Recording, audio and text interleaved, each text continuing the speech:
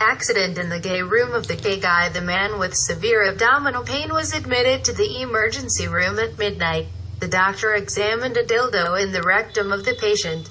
The boy had a testicular rupture due to playfulness during work. Young man with testicularitis due to mumps. When a doctor visits a male patient, the beast is gay. He has a habit of using sexual instruments when dealing with mates. Unfortunately, this time, the dildo penetrated deep in the rectum, causing him severe pain. Boyfriend had to go to emergency room. Dr. Tomy.new, head of the Southern Faculty of Pediatrics at Binh Dan Hospital in Ho Chi Minh City, said that male physicians must consult with colleagues in the Department of General Surgery to remove the prosthesis for patients. Fortunately, the object is removed early so it does not hurt the rectum and other organs. Dr.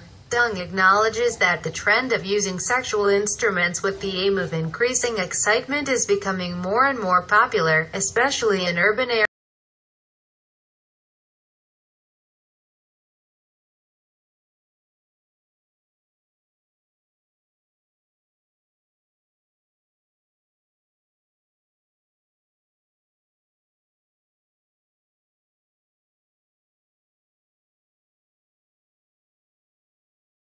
A gastroenterologist, Gia Din People's Hospital, said the treatment for a gay guy in trouble due to masturbation habits.